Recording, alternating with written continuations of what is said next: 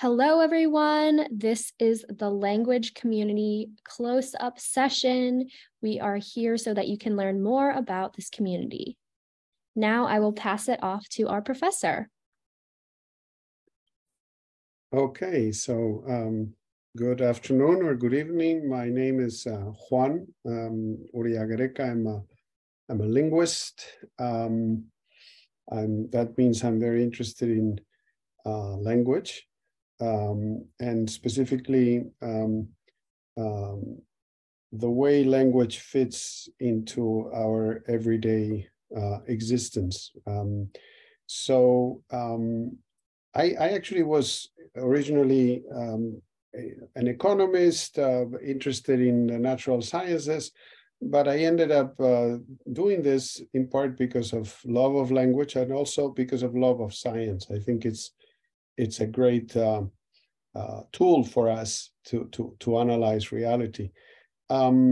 So in this moment, most of my time is dedicated to research, and I have graduate classes and so on.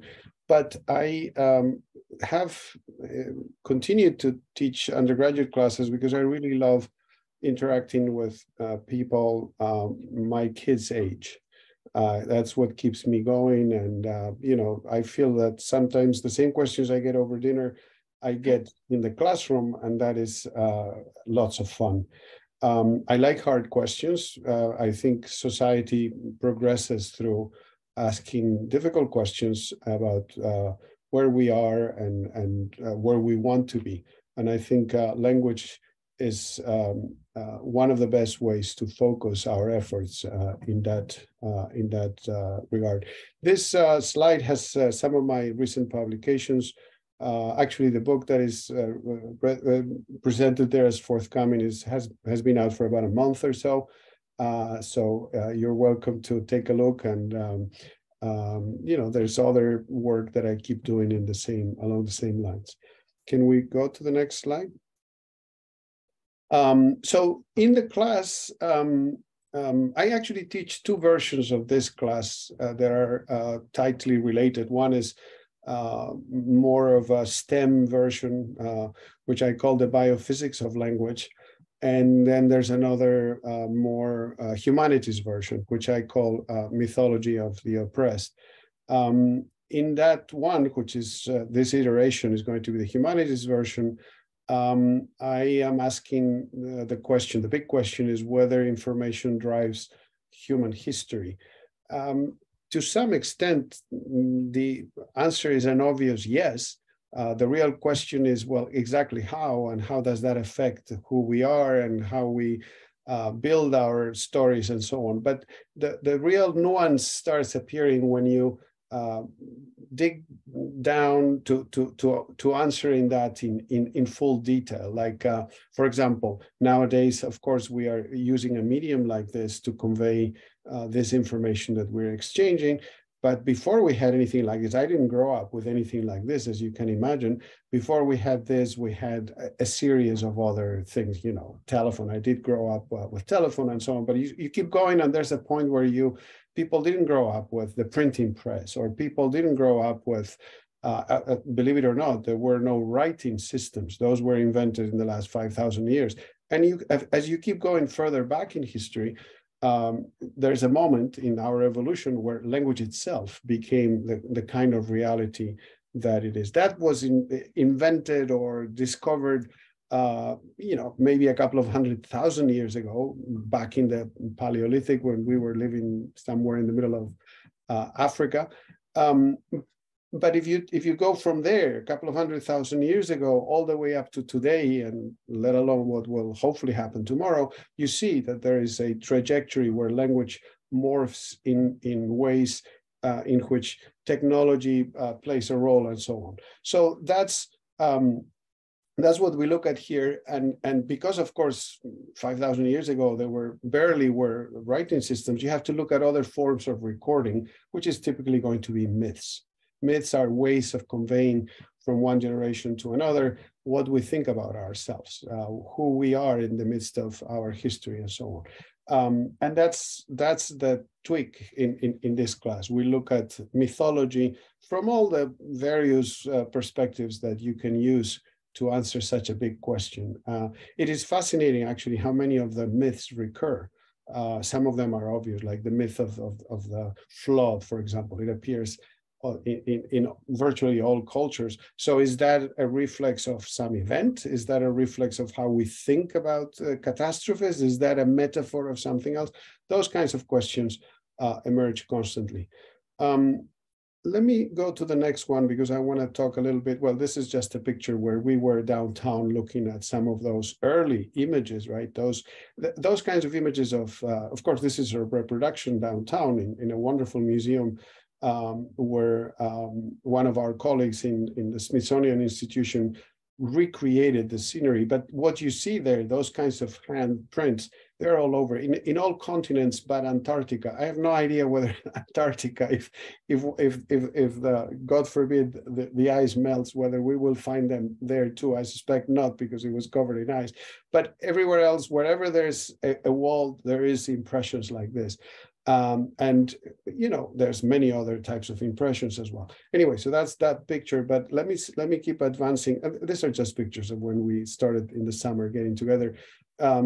I wanted to say one more thing. So this is a roundtable where we were talking last year, I think it was, with our colleagues, students, and professors. We were in that particular instance having a big get together about environmental issues and what our approaches can tell us about such a survival question that we're facing right now. And this is actually a good moment to emphasize why I call this of the oppressed. There's a sense in which we are such quote unquote weak creatures within nature, right? If you look at a storm, if you look at a tree falling, you realize how small you are in the midst of all of this. So nature can be quite impressive. Many of those cave paintings that I was alluding to present, I don't know, mammoths or rhinoceros, and you can see how fierce and big those animals are as compared to us. So nature itself can seem oppressive, although we have used intelligence and language to have a dialogue with nature, which hasn't always been all successful, either for us or for nature, as we're seeing right now. But things also get interesting when we start oppressing one another, which is a very interesting question. When do we start doing that? I mean, what type of structures lead us to do that? And is that a necessary property of our history, or can we find ways to cooperate with one another so that we come up with answers to the big foundational questions that we face every generation? Anyway, so that's what that roundtable there shows you. Let's see what else do we have here. And this is now a perfect segue to Maya, who can introduce herself.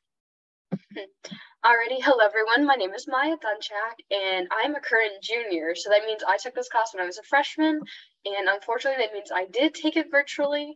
But even virtually, it was a great experience. I'm currently a accounting and international business double major with a Spanish minor. So I didn't really end up doing anything with linguistics, but that is part of the reason I chose this class. When I was looking at all of the Carillon cohorts to choose from, I chose this one thinking it was going to be like a foreign language focused class, and I ended up taking the biophysics of language one. And it was an excellent class. It taught me, it's been so helpful, but I was thrown for such a loop.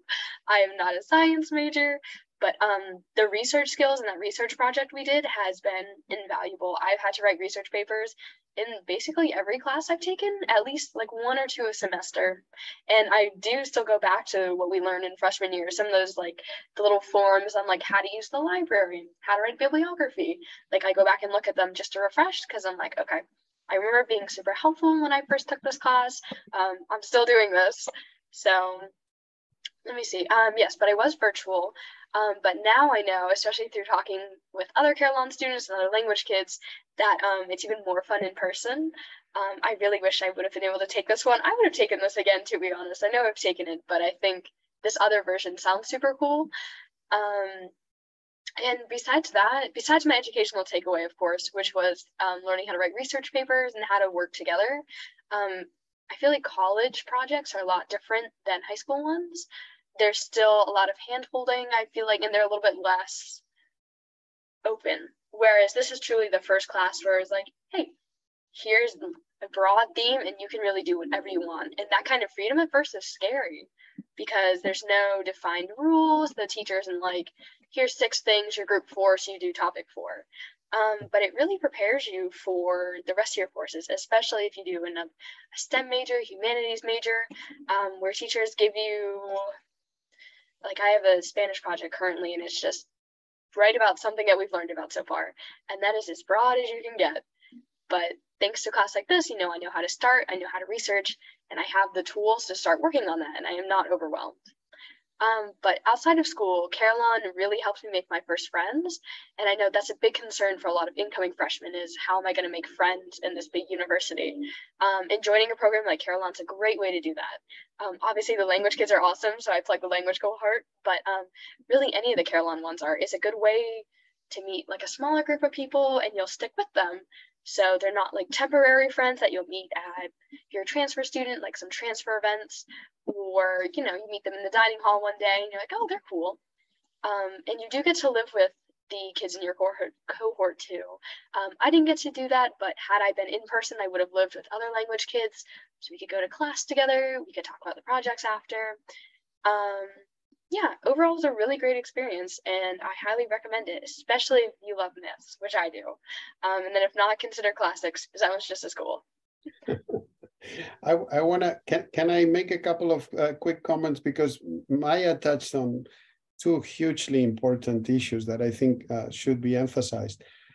First, that look, we are a huge community, right? We are 40,000 people, 50,000 if we count everybody together. And so as a parent with kids in college right now, exactly what Maya said is my worry. I mean, so who are going to be the friends? Who is going to make that into a little village, not just a big city? And it is precisely living learning communities that can help you do that, because then you have a focus group, you have a group of folks that you can keep talking to one another, and you can also talk to us professors as part of, this is part of what we commit to by doing this. So that's a hugely important issue. Second point that Maya touched upon is that we want to give you tools that the university provides. It's a privilege to have a wonderful library. It's a privilege to have professors and colleagues all over the place. So we want to be able to tell you, look, this isn't something that is outside of your reach. It is here for you. And it is true that it's sometimes scary, because the questions we face as a society are big and scary. It's not like we have a recipe to answer them, but with ingenuity, with one another, with serious collaborative work, we can make progress in addressing some of these big questions. So this type of class is a way to just say, hey, it may sound intimidating, but we are here for one another. And if we work together, we really can make a difference. And it doesn't ultimately matter whether you follow this path or that path.